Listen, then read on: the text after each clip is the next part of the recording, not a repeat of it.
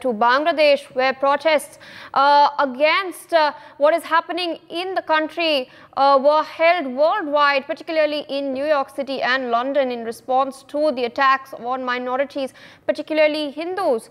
In Bangladesh, protesters took to the streets demanding an end on the attacks and atrocities on the Hindu community in Bangladesh and demanded protection for Hindus and other minorities in the country. Hundreds of Bangladeshi Hindus hit the streets of Dhaka as well to protest against a spate of targeted attacks against them and vandalization of temples following the fall of the Sheikh Hasina-led government. My colleague Brian Anthony Thomas joins us via the phone line with more details. Brian, we've of course seen sights as we're playing on our screens. These are visuals from outside Westminster in London. Similar such sights in New York, particularly outside the UN office, were also seen. Pia, there has been a lot of protests that was going on in Bangladesh.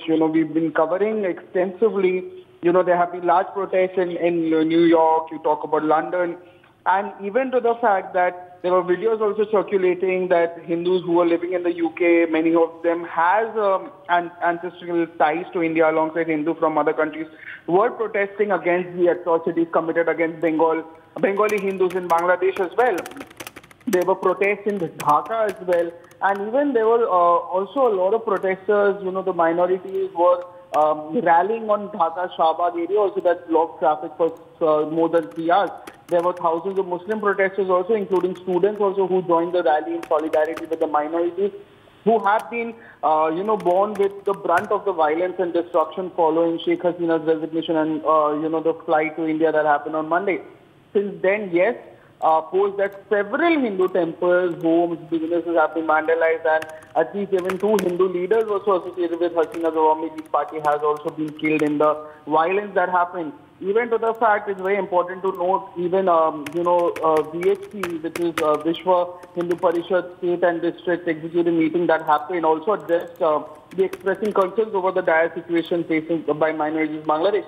Even Alok Kumar also highlighted that these communities have been subjected to targeted attacks, including videotaped murders, atrocities, and even destruction of their, place of worship, businesses, and homes. He also rather made a refer to the statement made by Mohammed Yunus, who is the chief advisor of Bangladesh right now for the interim government, who has called for an end to hostilities against minorities. And also further mentioned Prime Minister Narendra Modi in his initial communication with Mohammed Yunus that stressed the importance of protecting Hindus and other minorities in Bangladesh. And even Alok Kumar also expressed hope that this advice would be taken seriously and to restore peace and confidence among Bangladeshi Hindus and other minorities. BHP has also put forward several demands, which is like the safety welfare of minorities, the families of those who have been suffered losses, including the killing of family members, should be compensated. Those who are responsible for the crime should also be brought to justice and tried and punished according to law. Even BHP, it's very important to know that they have announced the launch of a helpline number also for distressed Bangladeshi Hindus. And even Alok Kumar stated that BHP, which is in coordination with the Indian central government, will do anything possible to assist those in need. Yes, Pia. All right. With that, I would like to thank you for joining us on the broadcast, sharing all those details. Meanwhile, viewers, Mahendra Sapa from the Vishwa Hindu Parishad of America has also reacted to this. Let's listen in. From the Vishwa Hindu Parishad America, we have gathered here today to protest against the killings of hundreds of minorities in Bangladesh.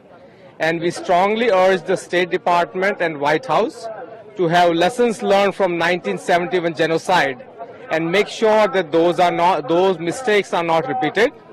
We strongly urge them to make sure that the culprits are brought to justice in a timely manner and the lives of minorities are protected in a timely manner as well. Meanwhile, a protester has also condemned the attack. Let's listen in. I am Priya Saha, came here to talk about the religion minority situation in Bangladesh, invited by the State Department, and I got chance to meet with then President Trump, and I talked about the religion minority persecution, and since then I am waiting to take any action for the religion minority to save and secure their life and stop persecution.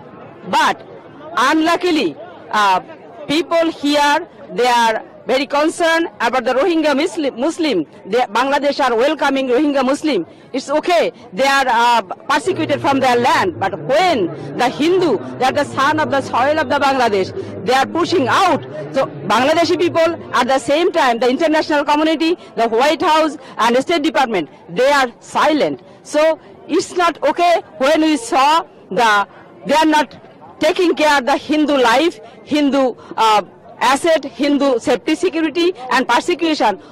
By the great country, America, they are taking care of everyone except Hindu. So this is the time we request the White House, please take care of the Hindu people, and they are human too. They have human rights, and you are working for all. Why not for us? For more such videos, subscribe to the Newsx YouTube channel, hit the bell icon.